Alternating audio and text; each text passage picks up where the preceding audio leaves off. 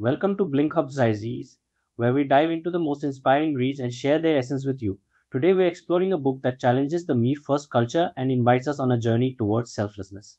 About Me, The Unexpected Power of Selflessness by Richard Lui is not just a book, it's a call to action. Richard Lui, an award-winning journalist, shares his personal transformation from career-driven individual to a caregiver for his father diagnosed with Alzheimer's disease. Louis' story is a powerful testament to the strength found in putting others first. But how do we make selflessness a part of our daily lives?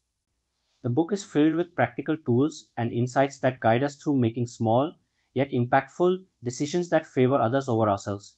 Louis' 7-year exploration into selflessness reveals that these choices lead to unexpected smiles and a more balanced life. Louis doesn't just preach, he provides evidence.